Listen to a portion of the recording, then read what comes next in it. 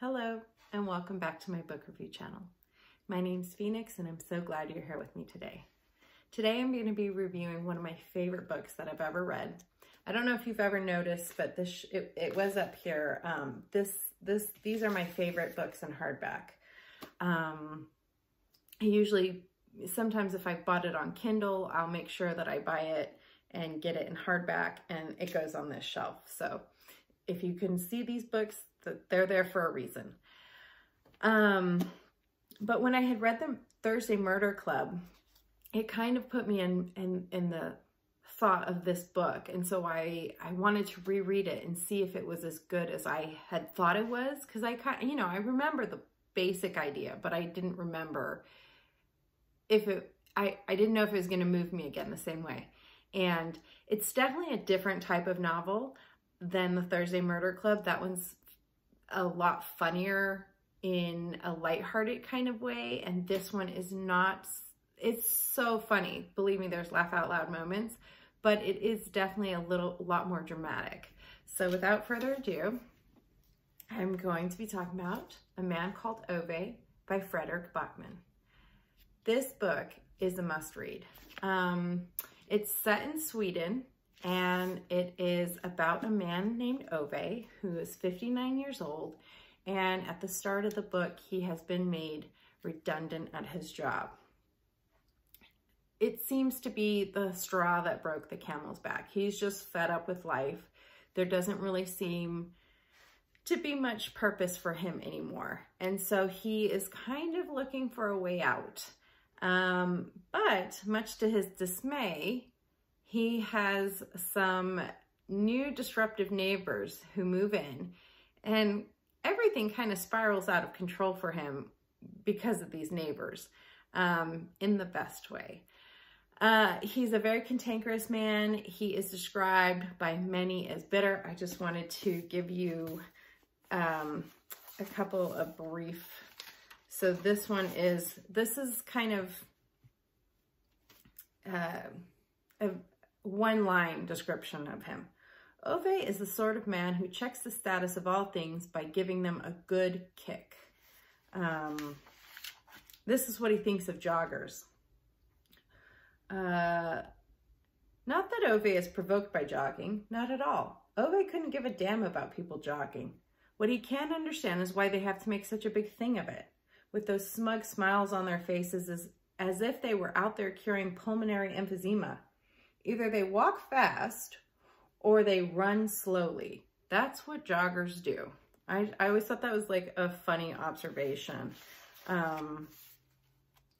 So as I mentioned, he has these really great neighbors that move in.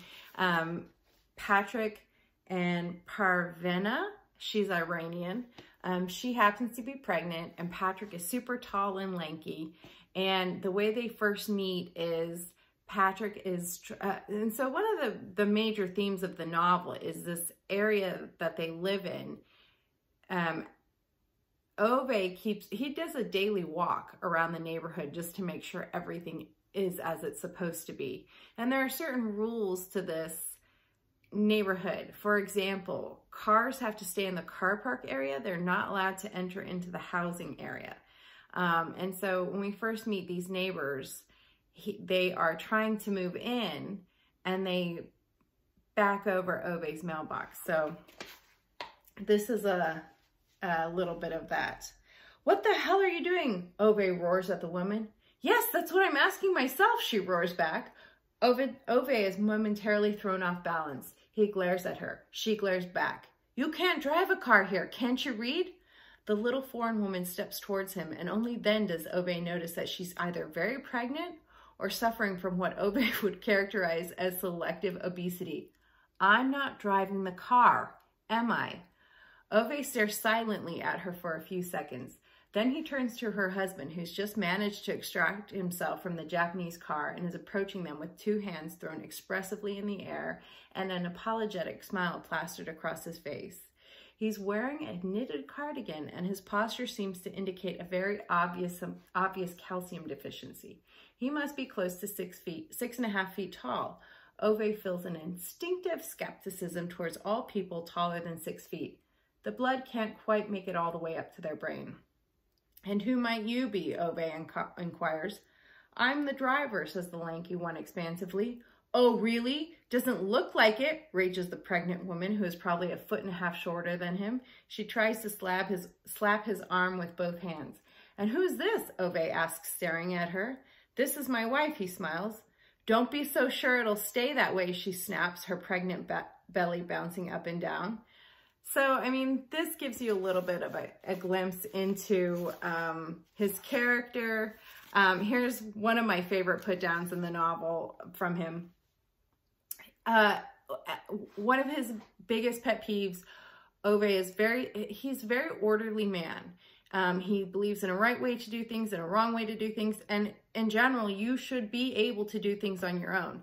He also is a particular fan of the car make Saab, and he pretty much judges you by your car make. If you drive a BMW, you're an idiot. If you drive a Toyota, you're pretty much an idiot. If you drive a Hyundai, there's no help for you.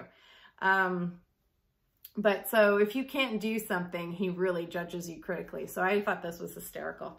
Holy Christ, a lower arm amputee with cataracts could have backed this trailer more accurately than you, Ove mutters as he gets into the car. I mean, it's just from the get-go, these people need help, and so he ends up helping them. And how it changes his life is really, it was really the story. There's the type of person who would enjoy this novel is somebody who likes realism, comedy, drama, romance, because there is a really lovely love story in this story. I mean, there's multiple burgeoning relationships, but there is a beautiful romance at the heart of the story. It's a personal development story. It's a friendship story. And, you know, obviously a huge central character who is super cantankerous. But the thing that the novel keeps driving at is that even though he has this rough exterior, he's just a man of principles. And when you start really understanding him more and more, you realize he has the biggest heart. So here there is a cat in the neighborhood that his wife loves cats. So he knows if he doesn't look after this cat, he's going to be in trouble with her. So this is another neighbor he doesn't like. You'll get the picture. That disgusting thing scratched Prince, she manages to say, her eyes wild with fury. Ove peers down at Mutt. It growls at him. Then he looks at the cat, sitting humiliated and bleeding, but with its head defiantly raised outside his house. It's bleeding, so it seems to have ended in a draw, says Ove. Like hell, I'll kill that piece of shit. No, you won't, says Ove coldly. His insane neighbor begins to look threatening. It's probably full of disgusting diseases and rabies and all sorts of things. Ove looks at the cat, looks at the weed, which is the neighbor, nods, and so are you. Most likely, but we don't throw stones at you because of it. I mean, he is just like, he just says the most terrible things, but he's defending a cat that this woman is trying to kill because her dog doesn't like it, which he even knows, like. And then also, so the new neighbors, Parvana and Patrick, have 2 little girls. And so there's a scenario where he has to watch the children, and he says, right, what about you? What do you mean? What do you mean me? She counters with indignation. Do you need food, or do you have to go for a wee or anything like that? The child looks at him as if he has just offered her a beer and cigarette. I am almost 8. I can go to the bathroom myself. Ove throws out his arms abruptly. Sure, sure. So bloody sorry for asking. She snorts. You swore, yells the 3-year-old as she turns up again, running to and fro between Ove's trouser legs. He skeptically peruses this grammatically challenged little natural disaster. She looks up and her whole face smiles at him. So, you know, he's just doing his best. I mean, I just love that. He's not great with children, but children love him. And then one last thing I wanted to read, because this is OJ from Sonia, his wife's perspective.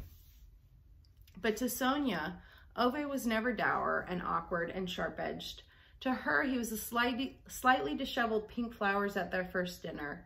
He was his father's slightly too tight-fitting brown suit across his broad, sad shoulders. He believed so strongly in things, justice and fair play and hard work and a world where right just had to be right.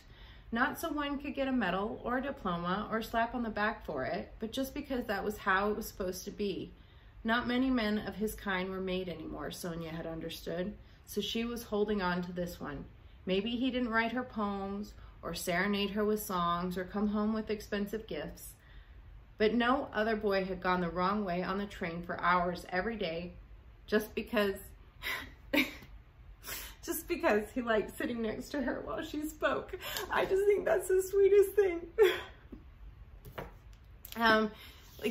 There's like the greatest love story in this novel, and it's really interesting, and I'm like, you have to read it to understand why that's so moving to me, because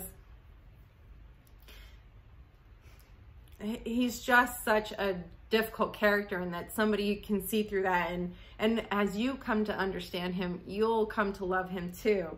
And then one other thing I wanted to mention is his relationship with his two other neighbors that have lived there as long as he and Sonia have. They have a neighbor, Anita and Rune. I don't know if I'm saying that name right. His name is spelled R-U-N-E.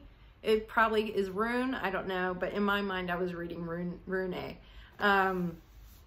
They started out, the guys, Sonia and Anita were fast friends, and so Ove and Rune started out. But at some point, and Ove was okay with it because, you know, he had the Saab, of course, and Rune had a Volvo, but he could handle the Volvo. When their friendship really was destroyed, Rune came home with a BMW. But a lot of the problems between them were things going on in the council as far for their neighborhood environment, and it's pretty hysterical. So there's a lot of humor, and it's just such a sweet story and so moving. I know that may seem like an overreaction just because of that, but like, he's such an earnest character, and he has such a big heart, and like I kind of fell in love with Ove a little bit. I mean, that's it. Like, he is such an earnest person. He's an honest person, and he would give his heart for the person that he loves. And I just think there's probably no more redeeming quality. So I highly recommend the book. It's a 10 out of 10. There's no missteps in this novel. There's nothing out of line. Everything is, there's parts that like surprise me with how right they felt about the book. So I really think that, you know, Blackman wrote an amazing book. I've read some of his other novels, and he is a very talented writer, but this one is my particular favorite of his. So I actually have a few more of his that I'd like to read, so maybe I'll get to those one of these days. But that's it. Definitely read A Man Called Ove. Be prepared for some waterworks, because that's like the very least of like my, I mean, I cried several times throughout this novel. So there's definitely some moving moments, but I highly recommend it. Thank you so much for joining me today, and I hope you let me know if you enjoy the book, and I hope I see you again next week when I do another book review. Thank you for your time. Take care.